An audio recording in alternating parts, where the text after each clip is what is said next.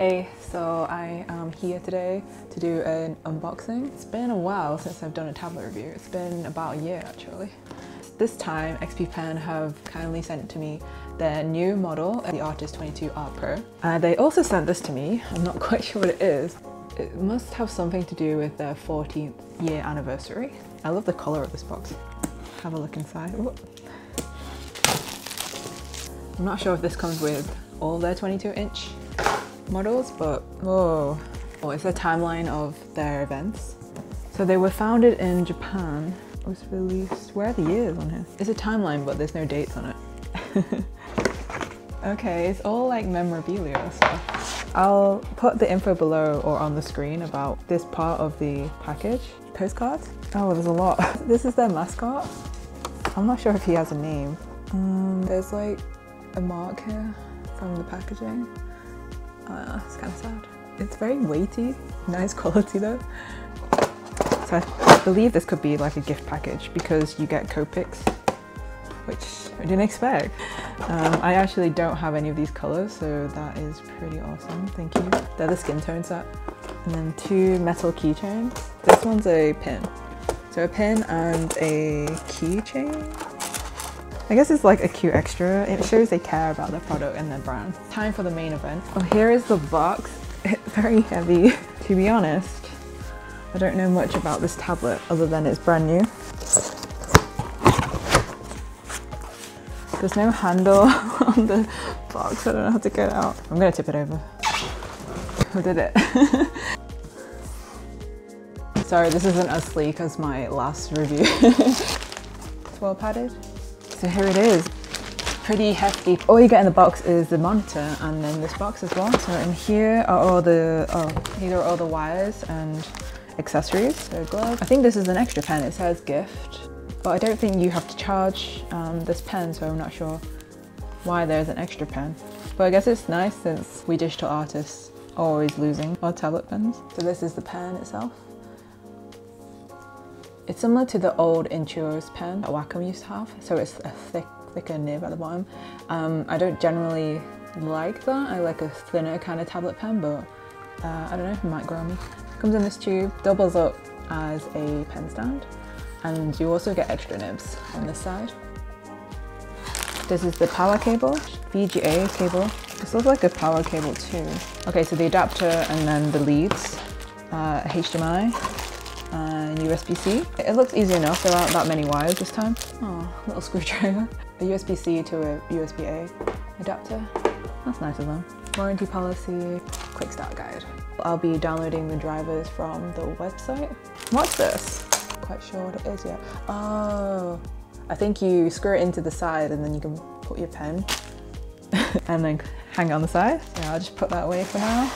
Show you the actual tablet. This thing's a little heavy for me. So the stand comes attached. Ah, whoa, that's super nice. I'll probably show you when I've actually set it up, but this is how easy it is to adjust the height of it. I'm wondering if I can attach like one of those monitor arms to it because I would like to do that eventually. I'm not so sure if it has the correct plate. Maybe if I remove these screws here and remove the whole stand. So on the back we have 2 USB-A's, a HDMI, a VGA, and a C, and then a DC as well for the power. Yeah, this is a real machine. There's express keys on both sides. I don't usually use express keys because I prefer a keyboard, but I'll try them out anyway and see how they are. Comes with a screen protector already. Oh, was that meant to come off? Please peel off this mask. Okay, thank God. Here it is in all its brand new glory. So I'm gonna set this up now. It should be quite an easy setup and I'll start testing it. I didn't notice this before, but on the side of the box are where all the specifications are. Oh, so that's why there's 2 USBs at the back. So you can use it as a hub, essentially. So even though it's taking up one of your USBs, you can plug in a USB device in the back too, and you can use it that way. So the pen is battery free, for those wondering. And apparently this gamut is wider than some of the Cintiqs, so it displays more colours. I'll also link the product below so you can check out the description there for all like the tech stuff. Should be an easy setup. think. This is still my main tablet, so I haven't changed it. This might be the upgrade I've been waiting for. Oh, it's a really good size. The scroll wheel has a really nice tactile feeling to it. Can you hear it?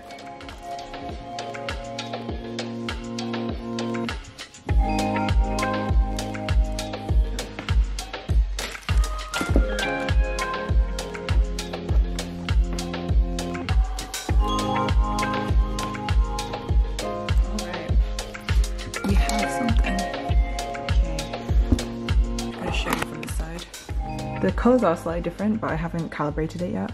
I have to install the drivers first. Okay, I'm on the XP Pen website with the Artist 22R Pro. I'm going to download the Mac version. Hopefully I don't have to uninstall my Wacom driver either. It's already set itself up as a secondary monitor. Here is where, oh, if you can see, where you can adjust the colour profiles of the monitor. It's in the display options in system preferences if you're on a Mac. I'm going to calibrate it myself. Up here are some settings that you can use to tweak like the brightness and everything. I keep accidentally hitting the power button when I'm changing the settings here. Luckily you don't have to do this often, just when you first set it up. This kind of makes me realize how blue my Dell monitor is looking. To be more accurate, you can use something like a spider. I'm just futilely trying to do it by eye. Sometimes you just have to read the manual. If you don't have a newer machine, then you have to connect the tablet as a display and then connect it as a USB device as well, so then the driver recognizes it as a tablet. So here's my setup right now, my two monitors.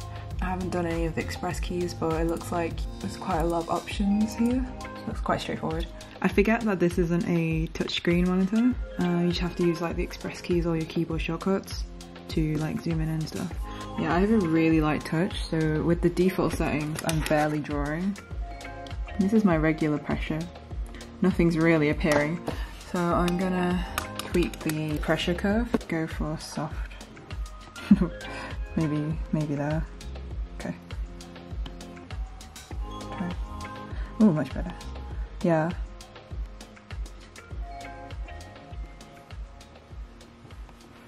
Makes a huge difference. I do wear the glove whilst I use this because I don't like the feeling of the screen against my hand. It's a little bit big for me, but it's okay, it does the job. It's been 2 weeks since I received the tablet and I've been using it on a day-to-day basis. It's been my main driver. I feel like I've had enough time with it to formulate quite a good opinion. Someone on Twitter kindly mentioned that you can take out this rubber plug on the side and attach the pen holder. Let's start with the pen itself. This pen does not offer you an eraser in the end. That doesn't bother me, but if that's something you value, then I'm afraid you won't have access to that function. Weight-wise and length, I find it quite comfortable. The only thing I don't like that much is that at first anyway, I kept accidentally hitting the keys. It hasn't really caused me any problems after I've gotten used to it. It might just have been because of the shape of my previous pen. I have been using the Wacom Classic pen. I bought this a few years ago because my previous pen broke and my previous pen was more like this one. The grip on this one is better because of the shape of it. Like, it's just a bit more ergonomic. See how it bellows in there? Yeah, weight-wise I'd say they're quite similar. This one obviously does have an eraser, but I don't really use it. The other thing I'm used to using is the Apple Pencil, which is much longer and a bit heavier than these two pens. Obviously it works out very differently, especially with the nib and like no express keys, but here it is for comparison's sake. For me, I don't mind the lighter pen because I have weak wrists, so if I'm drawing a lot with the Apple Pencil, it actually feels quite exhausting after a while. It seems silly because it's not that heavy at all, but I'm the same with like my other devices, because previously I've had a phone that was a little bit too heavy for my wrist too, and that would always send it over the edge, so I always have to be careful with that type of thing, especially if I'm using it a lot. Those are my thoughts on the pen. So the setup requires a USB input, either USB-C or USB-A. If you have the newer Macs that only have the USB-C, I don't think you need another input to show the display. But if you don't, like me, you'll either have to use a HDMI or a VGA cord. And then in the back, those two go in, and then also the DC power goes in there. So there's 3 wires. So you just hold it here like that for a few seconds and it switches on. There's no physical button here, it's just a touch kind of gesture. but it took me a while, I guess, to get used to that. So I asked you guys what you're interested in learning about this tablet, and I received a lot of questions. I'll be going through them in this review, and hopefully it will cover most people's curiosities. This is a redraw that I did the other day of this drawing that I did in 2009. So someone asked if I could do a little demonstration in real time, because they said they can't really tell how well something performs if it's just like a speed paint, which I totally get. Do a line test on Clip Studio Paint. So here are the quick lines. It's extremely responsive. If I do a slower line. This brush has zero stabilization, so the program isn't correcting my lines or anything. And you can see that it's really smooth. There isn't any sign of jittering or lag. The latency is very minimal as well. Some people ask me about the parallax. Obviously it's slightly noticeable, but I don't necessarily think that's a bad thing, because with these type of devices you often are doing highly detailed work and you need to be able to see your cursor so you know what type of brush stroke you're going to be making. At first the parallax was really noticeable for me, but then all I did was go into the pen settings and calibrate it. You can adjust the precision of it based on how you're viewing the tablet. So just have it set up at the angle you want it at, and then actually I'll just show you, it's easier. If you here in the pen settings there's a calibration tab. You hit calibration here, and then it gives you these dots where you, to your best of your ability and to what looks right to your eye, you hit the spots and it will calibrate the pen based on that. That helps to minimize the parallax. I personally don't find it an issue. If you're super used to using like an iPad Pro and that's all you've been using for digital art, it might take you a while to get used to, but otherwise you should be fine. So I've also been asked about the screen resistance.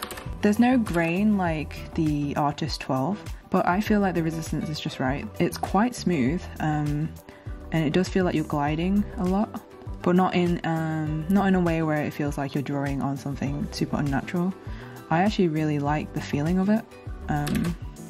It's just like silky smooth. I can't say I've been using the Express keys very much, because I prefer using a keyboard, but as far as I can tell, they're very responsive. They work just how you would expect them to work. So I've also been asked if the pen tip pushes down when you use it.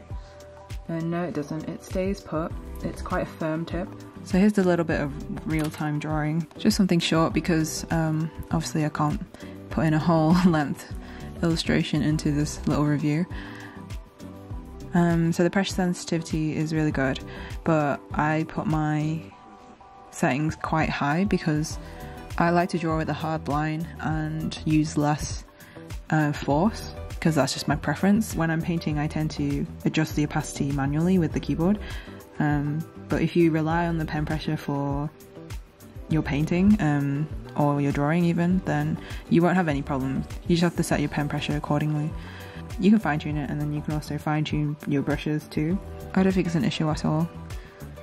The precision is really good too. You can get the closest lines and you can be super precise even when zoomed out a lot. Here is also a line test, but this time in Photoshop. Light and then dark. There is very slight waving in this, but I think it might be my brush. So let me try a smoother brush. I'm in Photoshop CS6.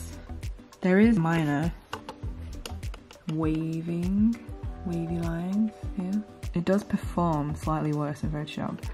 I can't say that would bother me very much, but it's just something to keep in mind. It's very, very subtle. I don't think you would really notice it unless you're scrutinizing it like we are right now. That doesn't happen at all in Clip Studio. I love the screen size. It's 22 inches. It's a very comfortable size to work at. It's easy to have like references up on one side. Maybe not as good as like a 27 inch, but it's manageable. Plus if I have the second screen anyway, it's not an issue because I can just pull up references on that screen instead. I have been asked to compare this to other brands. However, I haven't used any screen tablets from other brands for an extensive period of time.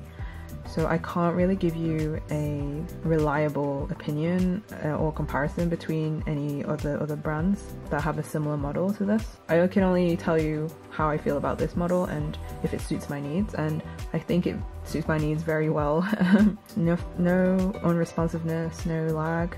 The drivers have been working fine. The stand is amazing. The pen is very responsive, very good. You don't have to charge it. Actually, one little thing, this screen protector is coming off slightly. It came like this. It doesn't really bother me, but over time it may need replacing. But I can't really complain. I have a really strong light coming from here, and you can see how it diffuses it very well. There's no like glare that disrupts my workflow. So my experience with it has been very positive, and I'm pleasantly surprised by this device because of the price point and the performance of it, and I highly recommend it to anybody who's wanting to get a screen tablet to do higher quality work, though I don't feel like the tablet makes the artist anyway. Things that other professionals may value from other brands, they might not concern me as much as it does for them, so get the opinion of other people who might have reviewed this tablet too. But for me and my needs, it is perfectly fine and it's great, and I think it's going to last me a long time. So thank you again, XP Pen. So I'll link all the information I have on this thing below. Thank you so much for watching, and yeah, that's it. See you later, guys.